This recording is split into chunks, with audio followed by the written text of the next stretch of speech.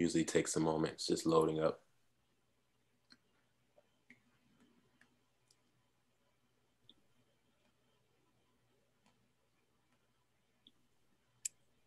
All right. We're really excited to be hosting another conversation on the union-based platform. I know I always say this, but today we have a really special guest. I really mean that. Joining us today is the Honorable Mark Pearce, and I'm going to tell you some things about Mr. Pearce and the type of work he's been doing and some of the extraordinary accomplishments he's made in his life. First, I just want to give a little context for the moment that we're in. I think that's always helpful. We started doing these broadcasts around March 2020. So near the beginning of what we know as the beginning of the COVID-19 pandemic. Obviously, we have no idea how long the virus had been going around the world. Some people say, late 2019. But we started these broadcasts as a way to discuss what's happening with workers, what's happening with contingent workers like Uber and Lyft, frontline workers, people who are delivering food, but also what's happening with traditional union workers and union staff. What are the challenges that they're facing while the pandemic is wreaking havoc on our health, our livelihoods, and our communities? So far, we've gotten really amazing feedback. A lot of you have joined us multiple times. We've had really great guests to join us. Fela Townsend from Rutgers, Bill Fletcher, legendary labor leader, and many others. Coalition of Black Trade Unionists, just really excited. And I want to, take a second to just acknowledge a lot of you who have RSVP for this conversation. We have something around 300 RSVPs this time, which is amazing for a Tuesday at like 2:30 Eastern. And then a lot of you will be joining us as we distribute the video later on. I want to just encourage you to do a couple things before I share, who's RSVP. One, feel free to join unionbase.org. You can follow up on, what's happening on our platform when we have more discussions like this, and also just kind of see what we're trying to do to upgrade the tech of the labor movement. This is something we've been working on for a while. The second thing you can do is, subscribe to us on YouTube. I know it sucks to have, advertisement, but like the only way you're going to know when we have these discussions consistently is if you hit the subscribe button. So please do that. All right. So let's take a look at who has RSVP. I'm really proud to see we have someone from PWU, Progressive Workers Union. I was one of the first presidents of PWU. AFSCME, Council 36, Cleveland Jobs with Justice, OPIU 1794.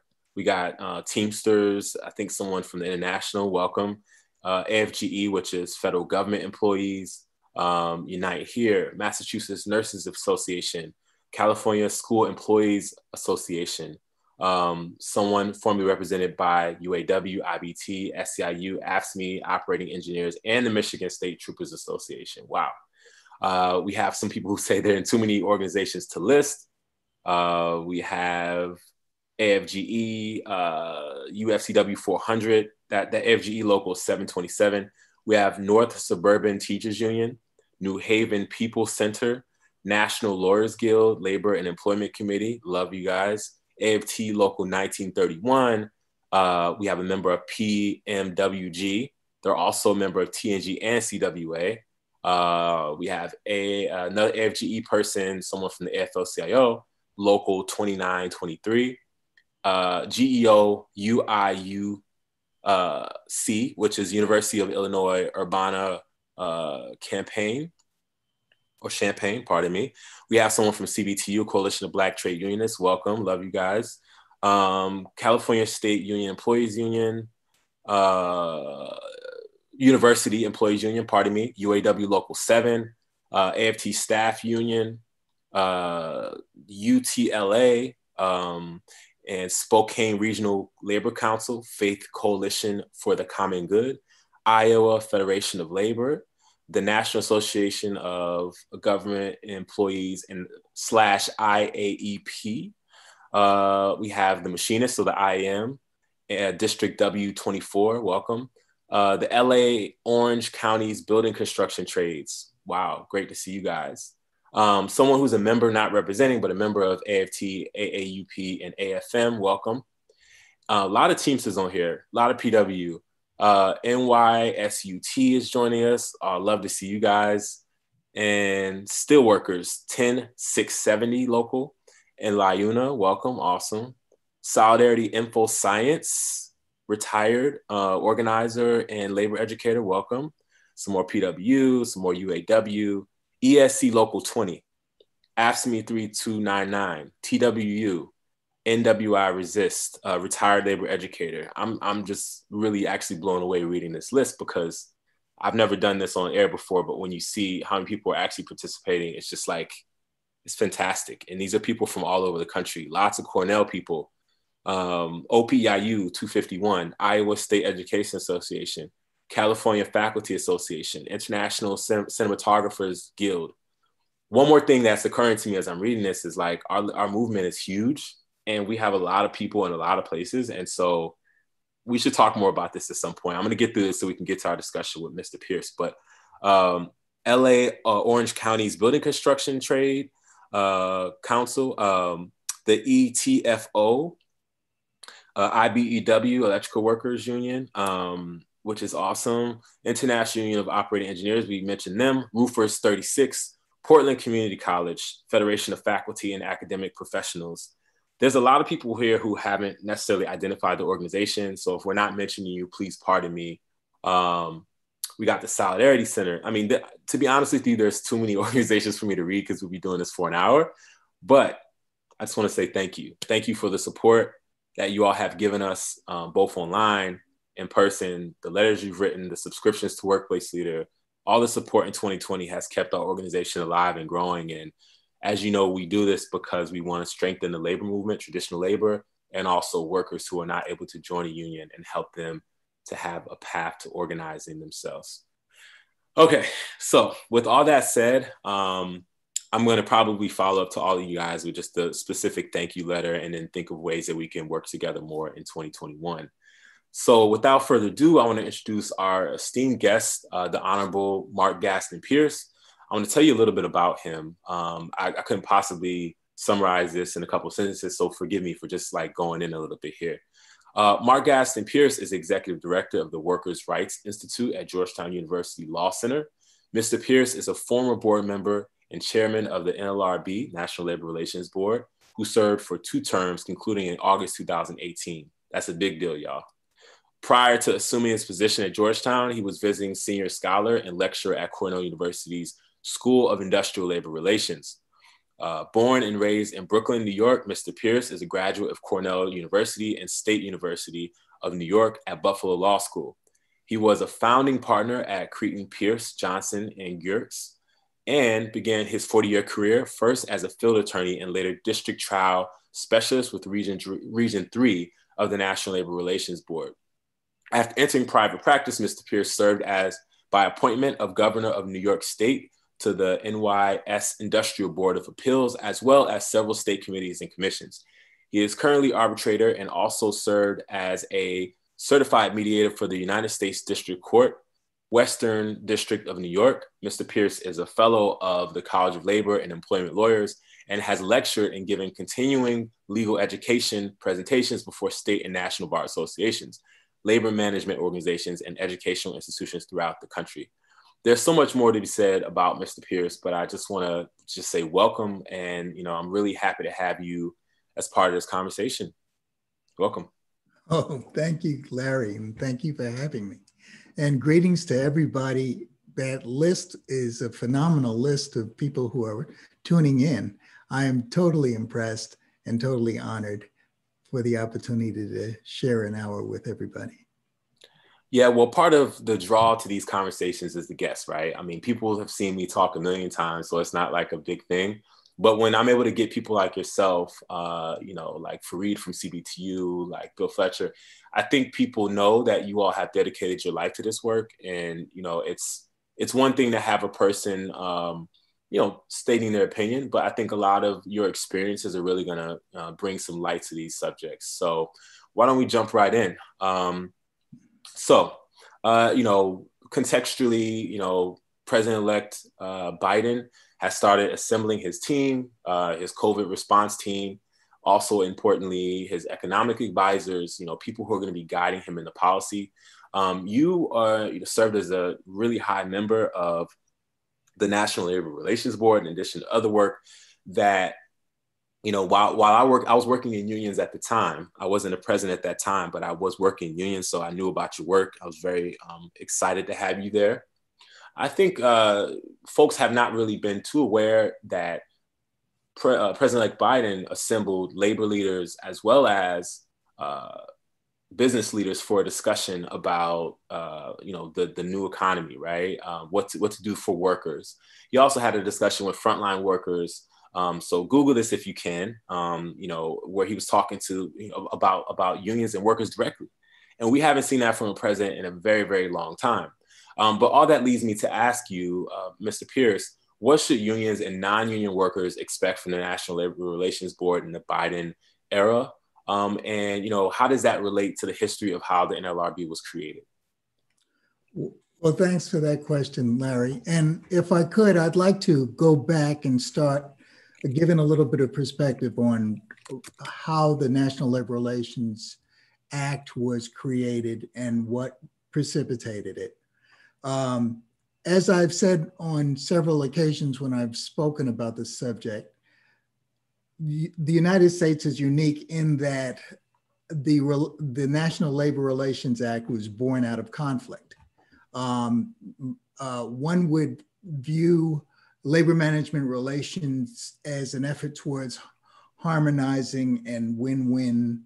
But what we had here was an atmosphere that was fairly caustic, fairly violent, and the National Labor Relations Act was developed in order to protect and preserve workers from the challenges and the violence and the economic depravity that ensued because of this conflict. Now, the period of time where the National Labor Relations Act came about was the 30s, 29, 30s, during the Depression. It's funny. There is an adage or a saying actually attributed to Mark Twain that history doesn't repeat itself, but it often rhymes. Mm-hmm. And what we had during that time period was stock market crashes, banks recalling loans, credit was gone, businesses had to renege on benefits, pension plans, and layoffs of employees. Unemployment was up to 35%. And while all this was going on, there was a natural disaster going on, the Dust Bowl. It wasn't really a natural disaster because it was mankind interfering with nature and messing with terrain that it shouldn't have messed with, which created this big dust cloud that devastated a substantial portion of the United States. So all this was going on at the same time. Herbert Hoover was president. His solution was a Darwinian one. Basically, tighten our belts, liquidate labor, stocks, farms, purge all that is rotten, and start anew. People will work harder and live a more moral life. Well, that exactly didn't work out too well. And in fact, it was so unpopular that there you saw a difference between what we have been experiencing now. And that is the Republicans in Hoover's own party didn't think Hoover's solution made sense. So two Republicans, George Norris and Fiorello LaGuardia, came up with a bill that became the Norris-LaGuardia Act. The Norris-LaGuardia Act preceded the National Labor Relations Act and provided some essential things. No yellow dog contracts. Those are contracts where an employer will require an employee to sign saying that they would not join a union if they worked there. In fact, we heard about yellow dog contracts during Ruth Bader Ginsburg's dissent in the Epic Systems case, which of course was a devastating case that I could get into later. And it also provided that there would be a freedom for unions and employees to engage in collective action, like striking, without being enjoined by the courts. And there would be no individual liability because they engaged in this protected concerted activity. America was totally fed up with Hoover at the time that FDR was elected, so he won by a landslide. Within 100 days of his being elected, FDR put together a National Industrial Recovery Act, which was another predecessor component to the National Labor Relations Act. This was an interesting one because the government relaxed antitrust laws and made it a deal with business. Business would be able to essentially price fix in exchange for guaranteeing certain minimums in wages for employees, and that the employees would also have the right to organize and bargain collectively. Now, the only problem with this was they didn't build in that legislation a means of keeping everything calm. So what happens is employees unionize and employers responded by not engaging with them for collective bargaining. So there was a lot of strikes. So the strike activity heightened, and so did the violence. There were Pinkertons and strike breakers and so forth that created a lot of violence and a lot of labor unrest and labor strife. So much so that things needed to be done in order to adjust that. Well, the Supreme Court kind of took it in their hands, in that they determined that this National Industrial Recovery Act was unconstitutional, primarily because of this deal to provide price fixing. It was an antitrust violation and so forth. So that was thrown out. But on the heels of that, there was a blue wave in Congress. Democrats were winning heavily. FDR got his boy, Robert Wagner, to put together what is now known as the Wagner Act, the central component of the National Labor Relations Act. Now the Wagner Act provided in its preamble that law recognizes the inequality of bargaining power which causes wages to be depressed.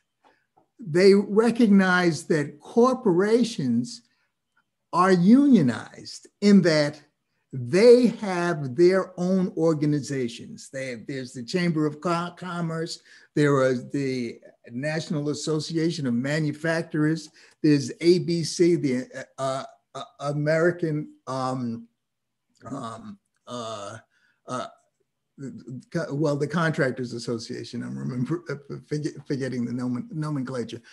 And labor didn't have the comparable organization that business had, and there was a desire to try to level the playing field. The preamble of the National Labor Relations Act interestingly states that because management refuses to collectively bargain and provide an ability to engage in protected concerted activity and collective bargaining, that conflict was at the core of labor unrest, and there was a means to cure that, and that means would be encouraging collective bargaining through the National Labor Relations Act. That was the charge given to the National Labor Relations Board at its outset. And it went forward. So that means Section 7 still existed. Section 7 says you have a right to organize, you have a right to engage in protected concerted activity for mutual aid or protection. Okay, go forth. But at the same time, you can't engage, you have to bargain, you can't engage in wildcat strikes, etc. Taft-Hartley in 1947 then came later, and it put a clamp down on a lot of the power and the abilities that unions had to organize. First of all, the National Labor Relations Board, which started out as three people, became a 5-member board. So consequently, a majority changed from a 2-person majority to a 3-person majority. So if you have a progressive board, in order to get things done, 3 people would have to sign on.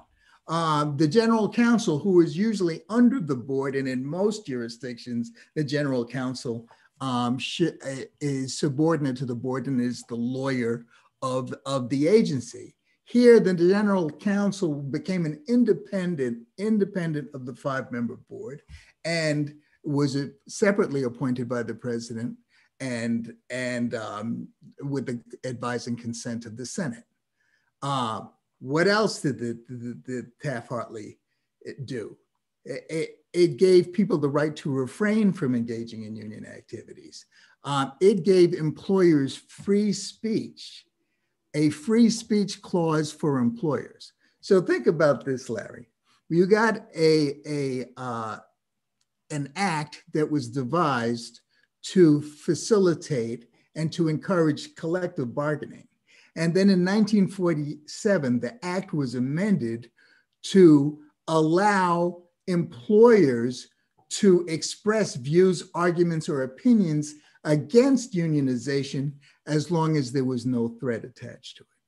So that's not exactly encouraging collective bargaining, but that's how the development of labor law has been in this country. Giveth and taketh away, providing a strong right, but that right is completely eliminated by either interpretation of the law or another statute that discounts it. Mr. Pearce, I think that was all, extremely relevant to this conversation because, a lot of times when we talk about what we want to accomplish as unions, as worker centers, as, whatever, group of independent workers, under a new administration, we're restricted by labor law that's super outdated and super restrictive. So given that history of, law being used to, settle down tensions and bring people to the table and then to restrict workers' rights, what can we reasonably accomplish as a labor movement, understanding that term has different meanings to different people. And also, what can, President-elect Biden hope to actually accomplish over the next 4 to possibly 8 years on behalf of workers? Well, the first piece of your question, I view as an understanding that workers have to have as to what their rights are. The National Labor Relations Act was this behemoth that came out of an assembly line designed to do great things and to do great reform. But the act was equipped with an underpowered engine and only 3 wheels. So its ability to do anything was hampered substantially just by the way it was structured. And what am I talking about? We're talking about an act that the orders that they issue are not self-enforcing. In order for their orders to have any kind of meaning, they have to go to federal court to get it enforced. There's no private right to action. There is no punitive damages, and there is no ability for the NLRB to initiate investigations. Anything that occurs based on any violation of the law stems from a complaint that gets filed with the NLRB, and the NLRB has to investigate it. If workers don't understand the law or don't know what their rights are, they can't go in and file a charge with the board to investigate because they don't know what they need to do. The National Labor Relations Board does not provide a obvious means of presenting the employees their rights so that employees would know. At one time when union density was stronger, it was the unions that educated employees as to what their rights are. With the unions diminishing and those kind of instructions are not provided in the schools, employees are left to have to figure out for themselves what their rights are. That's part of the reason why I was excited about starting this Workers' Rights Institute, because we hope that this institute would be a vehicle for more worker education. The labor laws are woefully inadequate. However, those labor laws do have certain protections that are provided to employees, but the workers need to know what they are. Now, what can the Biden administration do initially?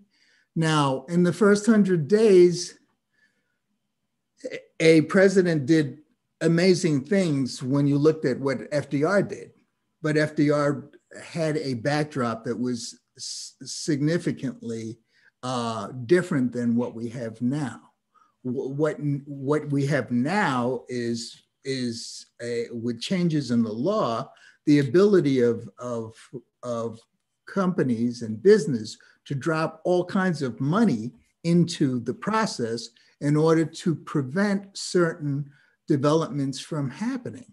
The last time the act was amended was in 1952.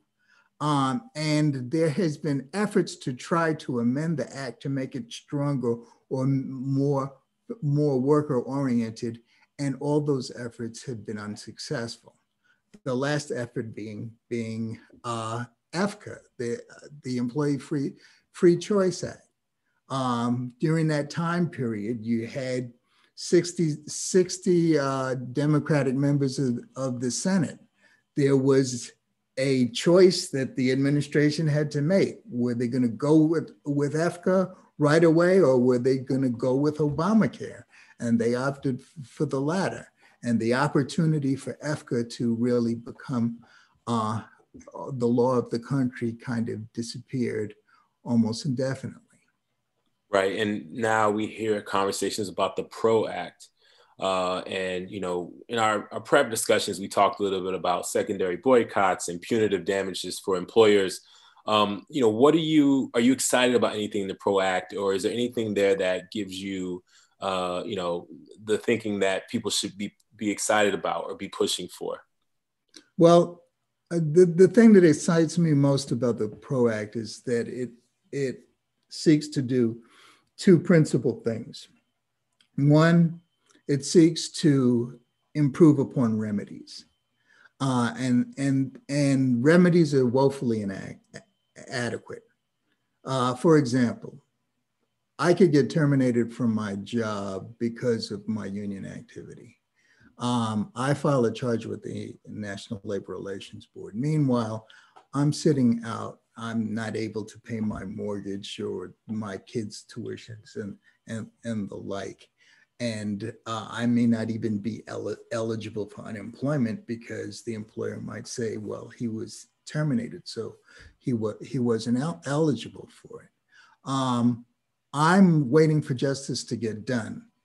It takes 30 plus days for a case to get investigated. After the investigation, then the case is placed on the docket for litigation before an administrative law judge. That's an appreciable period of time. The law judge's decision takes an appreciable period of time. That decision, if appealed to the board itself, then it sits at the board for a substantial period of time. And still, if the employer chooses not to respond to the board's decision, that decision has to get enforced in federal court. We could conceivably talk about an issue that could last 3 to 5 years before it gets resolved. Meanwhile, what happens to me? What happens to my family? Um, and if and if by some chance there's political shenanigans going on, which is the kind of thing that I had to deal with while I was chairman, i.e., let's say no appointments have been made and you only got two board members functioning. And therefore, the NLRB can't even do its job because there is not a quorum to decide the case. And yet I have no route to the courts because I don't have an independent cause of action. So I have that problem. And I have the fact that if I finally get a decision in my favor, all I'm going to get is my wages and whatever interest has accrued as a result. There's no punitive damages as a result. And the real rub is that if there are any quarters during the time that I was out of work where I did not make a valiant search for work, that back pay for that period could be deducted from my back pay award. So an employer is being awarded for its bad actions. So, you know, the PRO Act deals with that. That's a good thing. You have punitive damages and you have an independent right to action. It also deals with the fact that if an employee has a right to strike, which is a statutory right, an employer cannot have a statutory or any kind of other right to permanently replace that employee, because the current state of the law is you have a statutory right to strike as an employee, but under interpretations of the law, not the statute itself, interpretations of the law that an employer, without even showing a need, is presumed to have the right to permanently replace that employee. So that's like saying you have a right to cross the street, but a car has a right to run you down if you do. So that's not really a right, is it? Right. That's a really great example. I have a question for one of our guests. I'm going to ask you before I move on to the next question. In the public sector, we have to deal with Janus versus AFSCME, which removed fair share dues payers. That is a disadvantage to public sector workers. What can we do to address that under President Biden? Well, under President Biden, he's going to be constrained by the fact that this is a Supreme Court decision.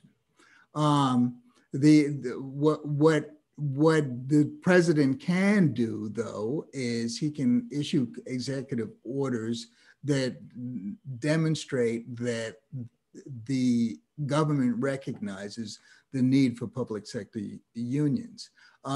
President Obama did that.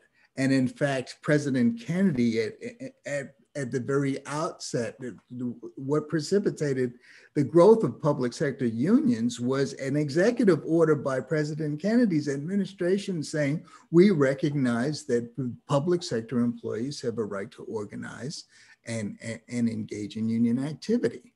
That was a message sent so that organizing can be enhanced. Public sector unions, as I have learned from good friends and colleagues that are in the public sector, are doing fairly well in dealing with the problem with Janus because they are organizing from within. They are approaching their membership, and the membership is learning that there is a value to being a member of the union, and therefore they don't have a problem with paying union dues. And quite frankly, the best organizer for public sector unions has been this current president, because his conduct has been such that people feel that they need the protection. Absolutely. And one of the conversations I have with PWU leadership all the time is, engagement is your best ally, right? Like, if people actually know why they're paying dues and they want to pay dues because they know their union is, they understand that they are the union, and they also understand that union leadership being successful will make them successful.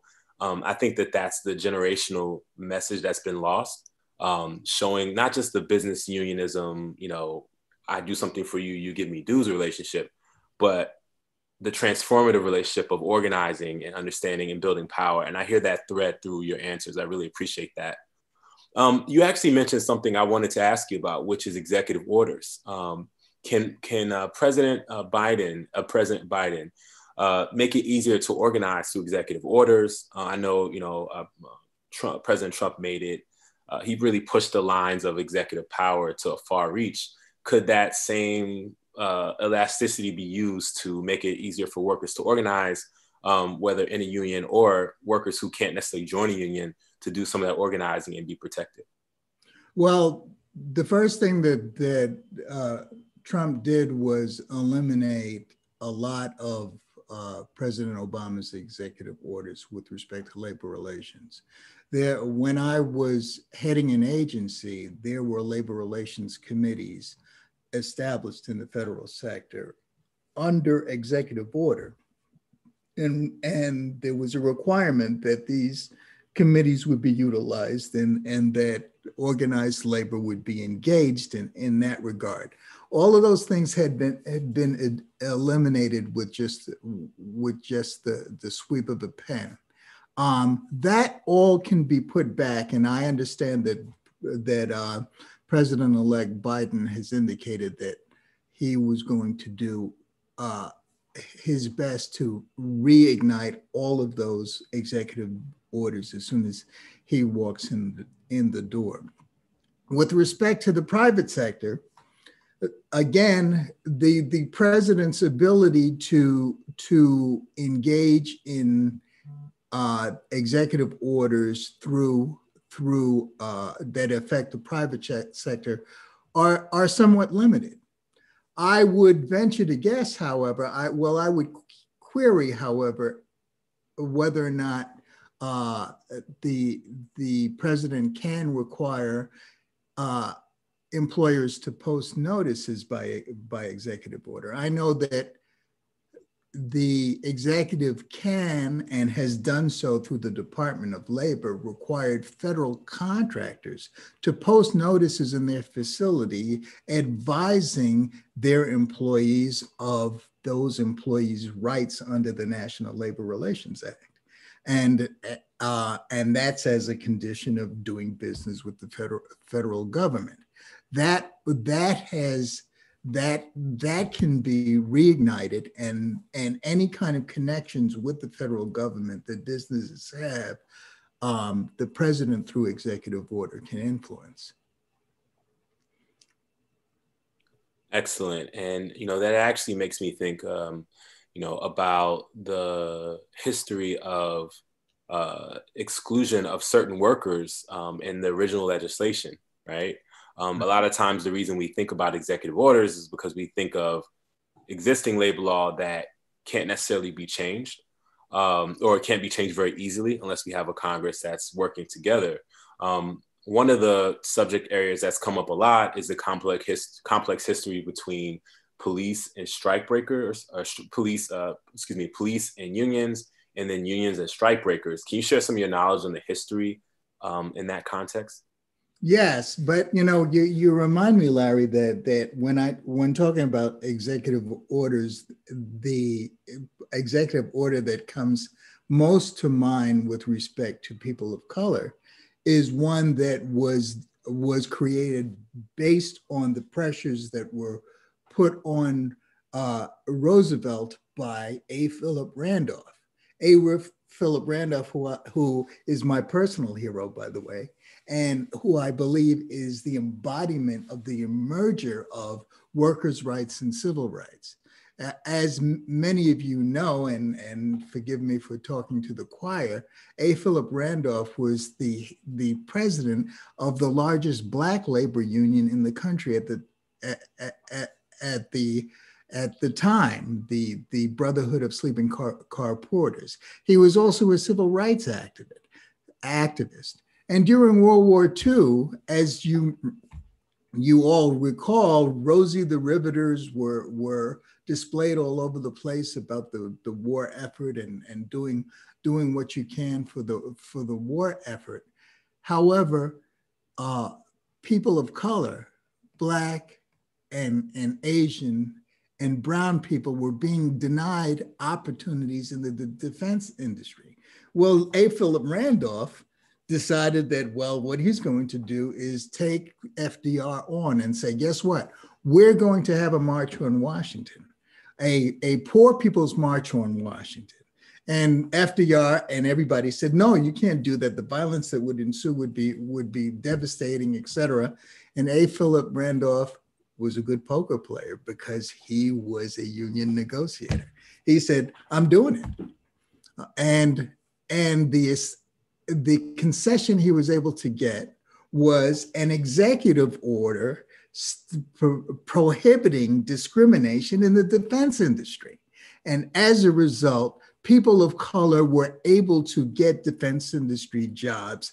And all of those Rosie the Riveter pictures in the background, there were Black Rosies, there were yellow Rosies, there were brown Rosies. And so much so that my passion is art, I did a series of paintings. One you can see over this shoulder is of the series of that I call The Other Rosies, where it showed all of the diversity in the war effort that we can credit A. Philip Randolph from doing. Now, A. Philip Randolph didn't stop there. He had to deal with racism within the unions practically his entire career. George Meany, who's celebrated as the great union leader and the principal of the AFL-CIO, was in constant war with A. Philip Randolph because A. Philip Randolph was demanding that unions be sanctioned because of their racism and discriminatory policies. So much so that George Meany even sanctioned A. Philip Randolph during many of those feuds. Now, as I mentioned before, sometimes history rhymes. And now we have situations with Black Lives Matters and George Floyd and police unions and the conflicts that ensue from that. It is a period of time where unions have to self-assess. Unions have to make a determination as to what it is that makes their being, what is at the core of their substance. And it can't be denied that people of color are a significant part of the union movement because the union movement could not survive without people of color. So there has to be a reckoning, and there has to be a strong dialogue, and there has to be a real serious look in the eye of those that are detrimental to that cause. And it's going to have to start with voices, facilities, institutionalized ability for ethnic groups and different genders and different races to be able to have institutionalized voices within the union structure. It also is going to require that unions do their utmost to bring up more diversity within its leadership.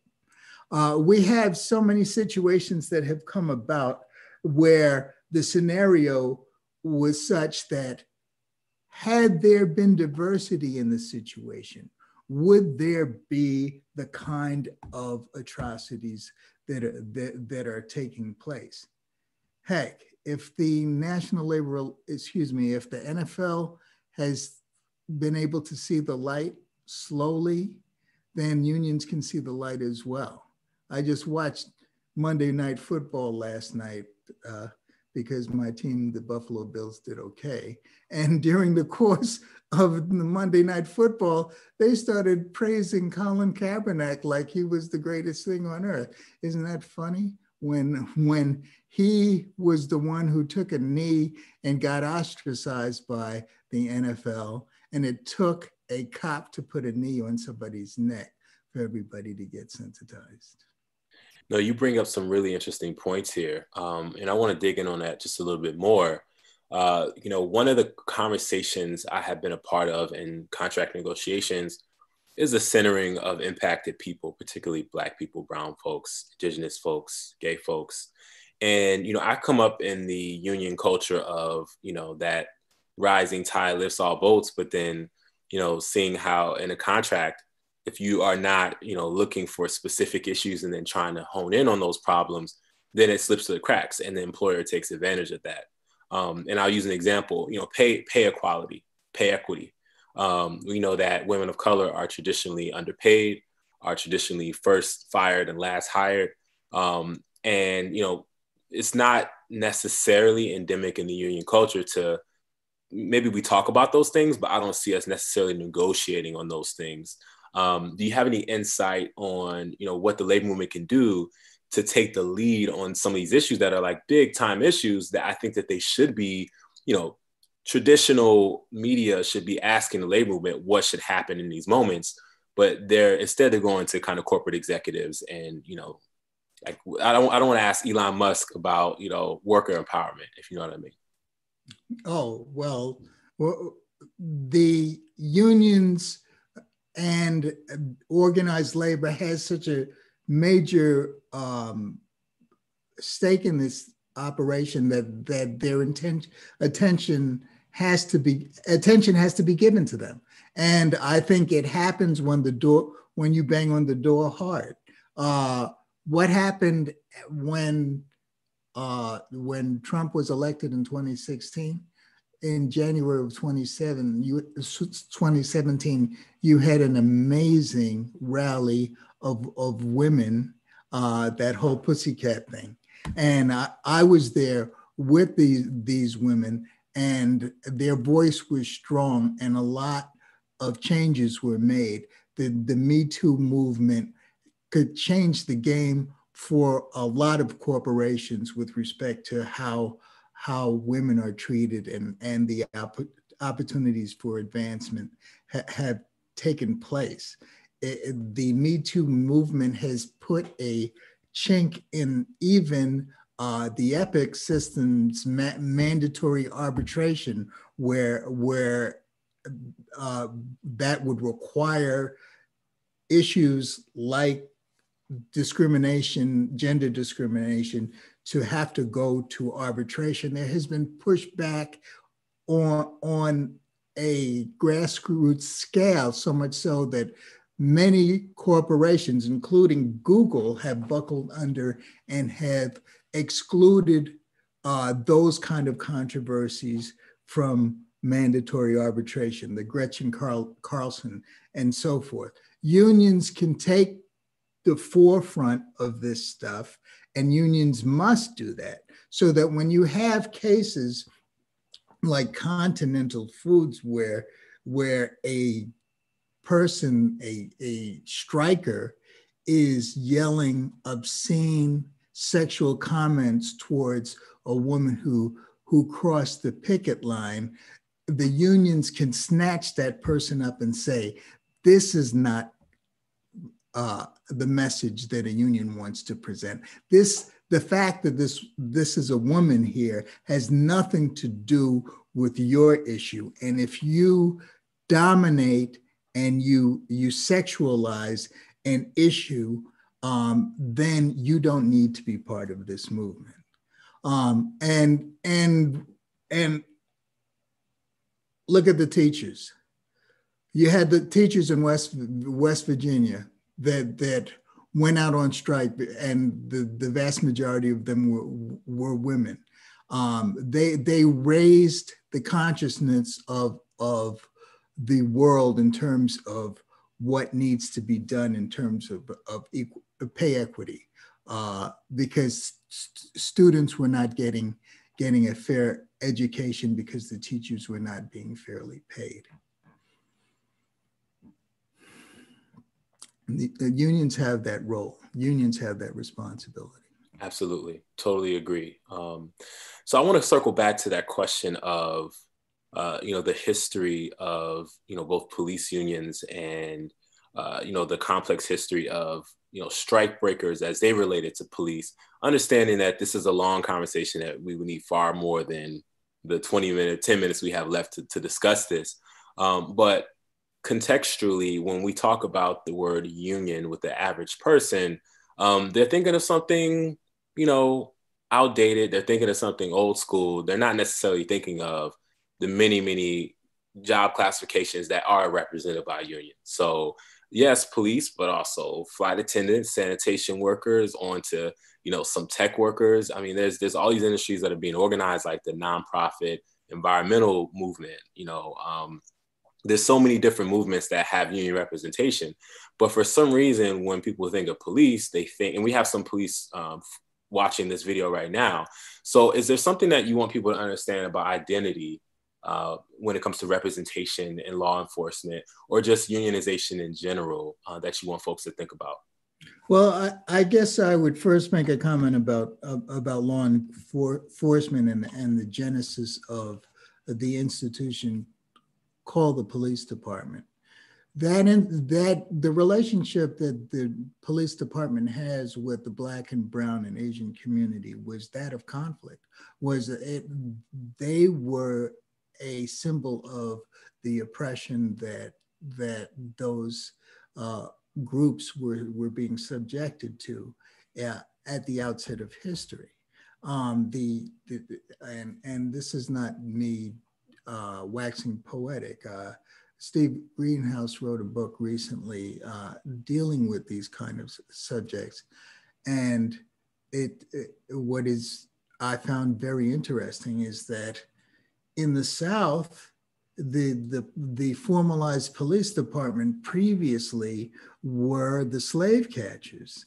And in the North, the police department, before they were organized into a formalized arm of a municipality, were the strike breakers. They were stopping employees from organizing. So the relationship between them and the public was that of, we are the gatekeepers for the status quo, and the status quo was business. Now, what happened over time is that police became employees of the municipalities, and employees, just like in any other situation, have terms and conditions of employment that need and ought to be addressed, and appropriate so. And I think that police unions have a value. The concern I have is that where it merges into a culture where oppression is the vehicle, it is a vehicle of oppression, and that oppression is fortified by processes that have been negotiated to insulate people from justice, from getting from accountability. That becomes a problem. Now,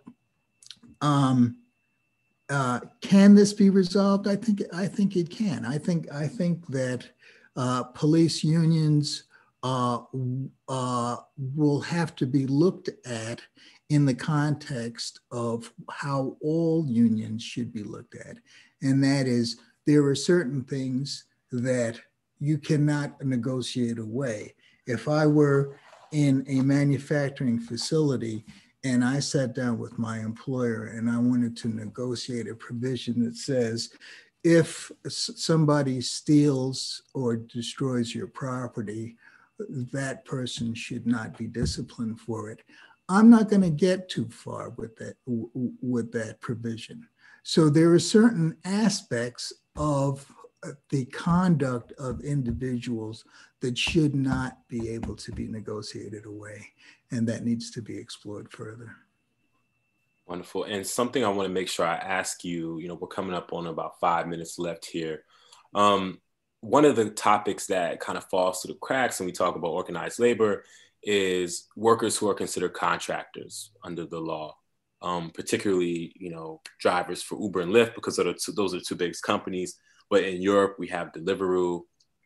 Recently in California, there was a Prop 22 that was really pushed by Uber and Lyft, a very expensive campaign after progressive legislation had been passed to allow these employees to be considered employees and therefore be organizable into a union and have traditional benefits. Prop 22 was something that basically banned that and reversed a lot of that progress. Now, I think the way I want to phrase this question to you is, does that of, at the level of the National Labor Relations Board, do they have an eye on these types of things? Are they watching this, or is this typically outside of the purview of the board? Are they paying attention to these types of developments and, trying to look out for workers? I know that depends on administration. And also, do you have any thoughts about that? Because I know a lot of, Black-led organizations and just traditional labor organizations were a bit confused about Prop 22, and then it ended up being, a loss for workers. Well, while I was chair, we had a decision, the FedEx decision, where we established a particular set of criteria to determine whether or not a person is an employee versus an independent contractor. And that case was immediately reversed by a Republican-dominated board in a case called Super Shuttle.